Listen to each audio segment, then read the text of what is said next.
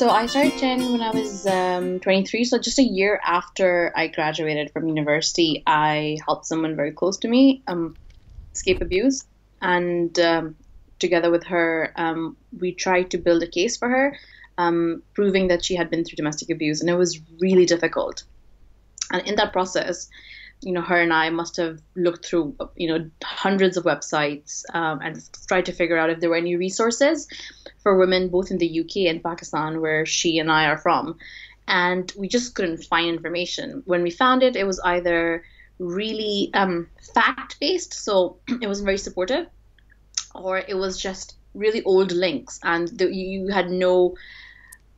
was no information to say whether this was updated, whether it was true. When you called up charities, even in the UK, they'd put you on hold and you wouldn't be able to get through to someone. And it just was, the whole experience was so bad. Most charity websites had no supportive information at all. So the only option you had was you pick up a phone and you call them, or you walk into their office.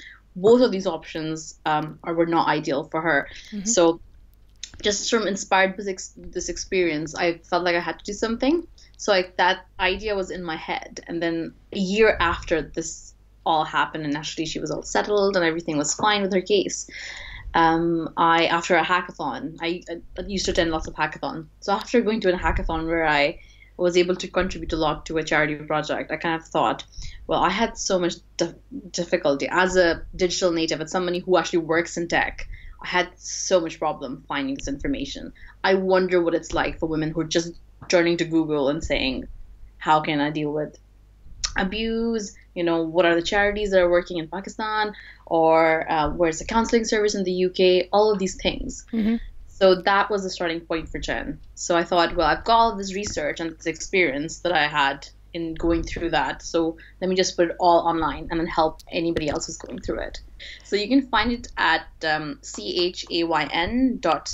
So CHAYN is a word in Urdu, which means peace of mind or solace. And they're, we have been going for 3 years. We've got about 15 projects that's reaching hundreds of thousands of women across a dozen countries.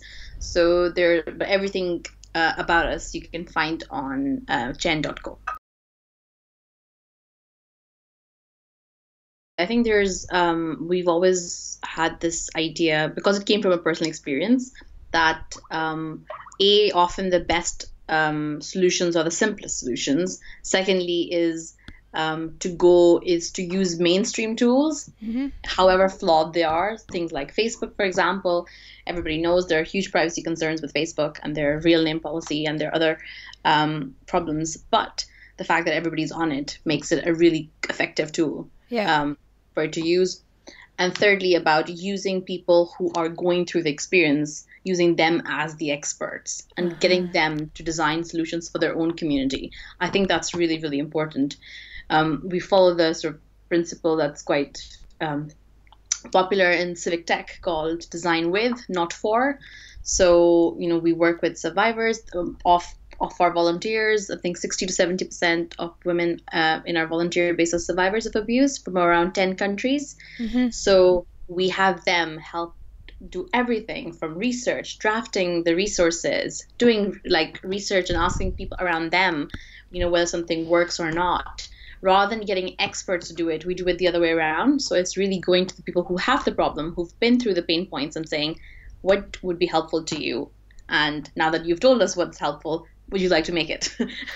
Is it something that you use when people are asking you, would you organize a hackathon for you? What would you advise them to think about? I think that hackathons are a really good opportunity to get a lot of brain power in one room, but it's really important to curate what it's for, because it's really easy to lose all that effort and then nothing happens. So sustainability of ideas and user research are really critical.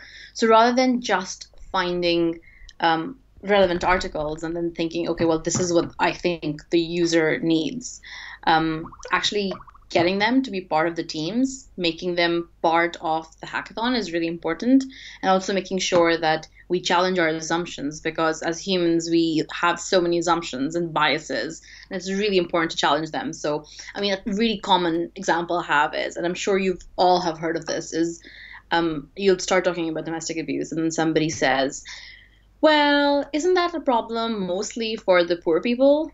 And then, it doesn't matter what part of the world you're talking to. I've heard this thing said to me by, affluent people in India, Pakistan, UK, Lebanon, Egypt, like everywhere, US, like I've heard this everywhere. And the answer to that question is no, because patriarchy is so deeply embedded in our society that it doesn't matter where you are. Domestic abuse affects everybody the same way. The Hmm. only difference is what resources people in particular classes have access to. So that is different. But that's a really good example of like an assumption that people have. Hmm. Um, Another assumption is that, oh, women, there's no point in using technology because it's like much more, it's easily spied on, which is actually true. It is easier to spy on someone online, especially if you're skilled. But that's a really bad assumption because that's assuming that women don't go online. It may be unsafe, uh, or there might be risks attached to it, but it doesn't stop women from going online. They're still going online. They're still using WhatsApp to chat to their friends and family. They're still using Facebook to see, what funny videos are up. They're still going to YouTube to have a good time. They're doing all the things despite the risks. Hmm. So it's important to challenge assumptions. So you're a great challenger, I'm hearing. What else are you doing differently, to compare to other innovations in the field? I think that so as we've discussed, taking things down really to the simplest block and then seeing what is working. And I think the other thing is that we have all of our resources are openly licensed, so Hmm. we want other organizations and people to use our what we create. It's everything is completely free, and we want them to make it their own. And we're using like a really multimedia approach to everything. So our toolkits, which are 50-page documents, have been made into GIFs, are also in the, available. The main things are also available as social media graphics, as comic strips, as podcasts in different languages. So we just pretty much just think whatever gets people, It's great whatever outreach. Hmm. exactly whatever we want, whatever we can use to reach the women we want, we'll do it. We have deceptive covers, so there's some really stereotypical um, covers that women can print out and then use to hide a resource. For many Aha. online sites, for China, Italia, Pakistan, and India, we have a hide this page button, which takes you to like a very random page on the web. So if Yeah. somebody walks over, you can click on it. And all of our resources are continuously developing, Yeah. so we don't have a finished product. So we make changes to our things all the time. So I think a few weeks ago, a survivor sent a message saying, "I don't like that line Oh, in okay. on that resource, and because of this." Okay. So we Okay. changed it, So and the whole process took 5 minutes. I guess the you stole the question I had just now, or maybe have you got other example of unexpected suggestions or comment by a service user that made you amend your program and about outside these cosmetic or linguistic or content things? Have there any other example that your users really contributed to your programs? So one thing that we had never thought of before was somebody said it would be really good if you could make audiobooks Hmm. because it's more inconspicuous and you can listen to it, and it also breaches the barrier between. So basically, this lady was going through very abusive marriage herself, but she also wanted to help her someone who was an employee Hmm. also going through it, but wasn't very literate.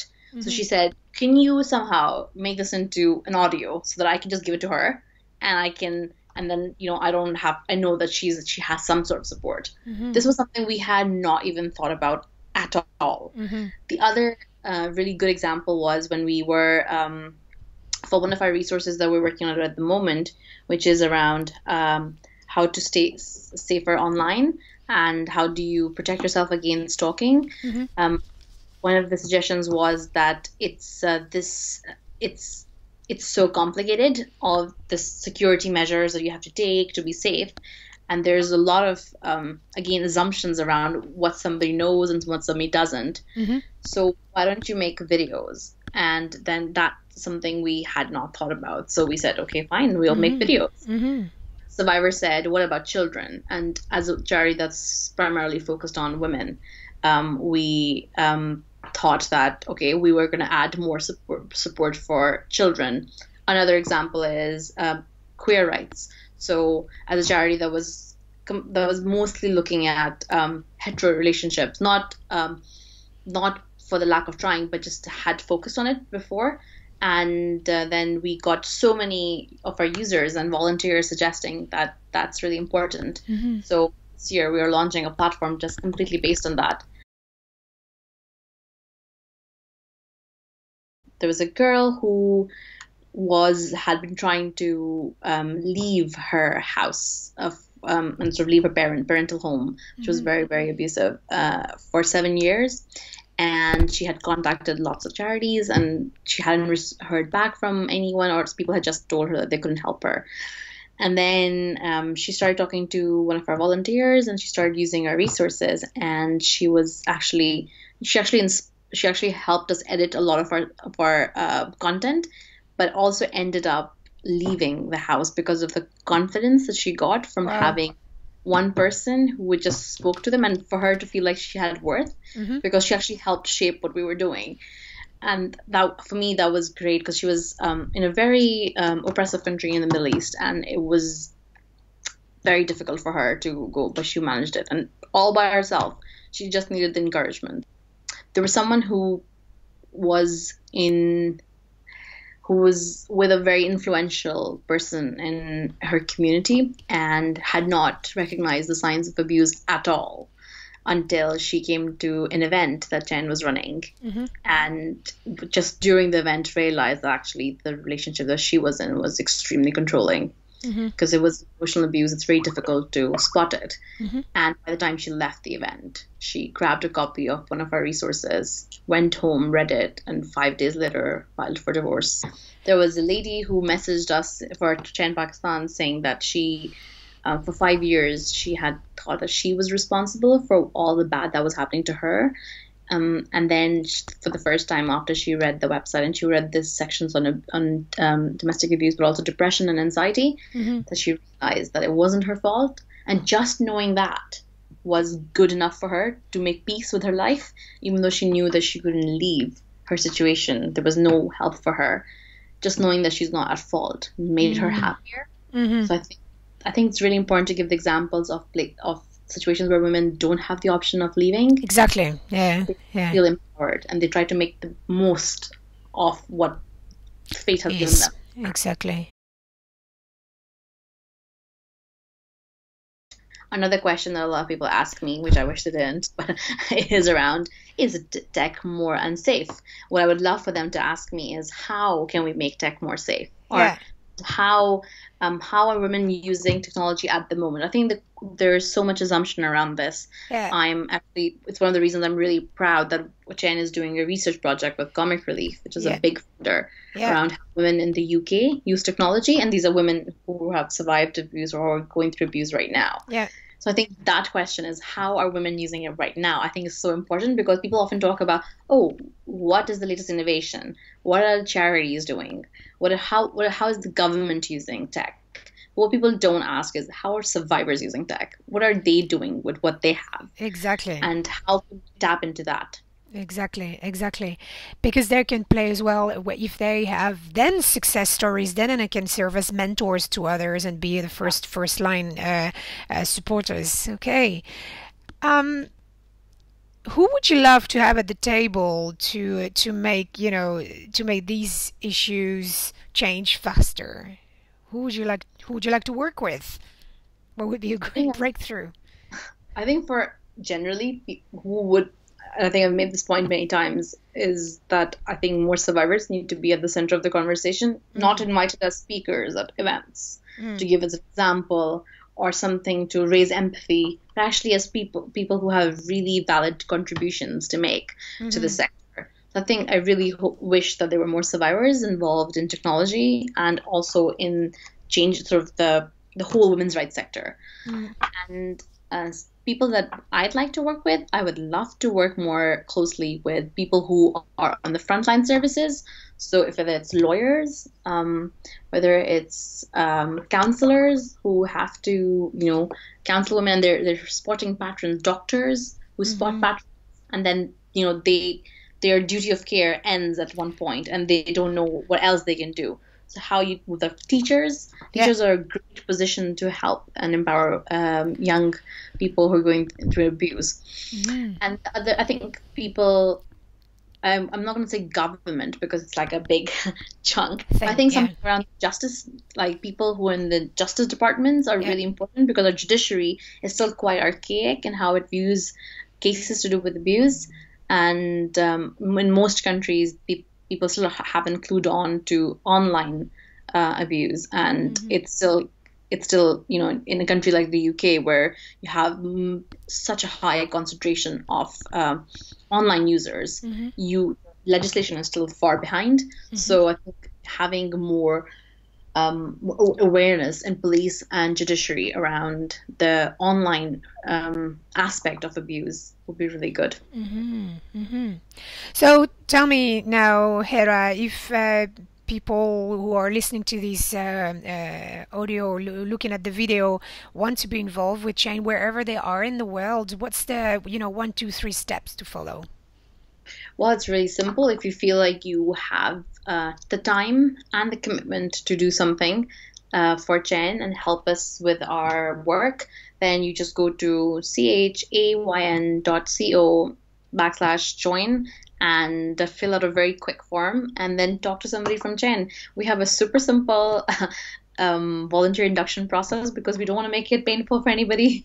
And I've been through the painful process myself, when you have to wait for months to hear back if you can volunteer. So Yeah. it's like that. Okay. Um, we just want to make sure if people are a good fit, and then Yeah. that's it. You do not need to be an expert in technology at all. We work with things that you already know how to So use. contributions can be small as long as they Yeah. are committed.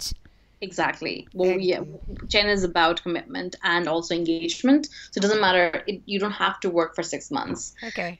It's about, even if you can commit a few hours every week, that's very good.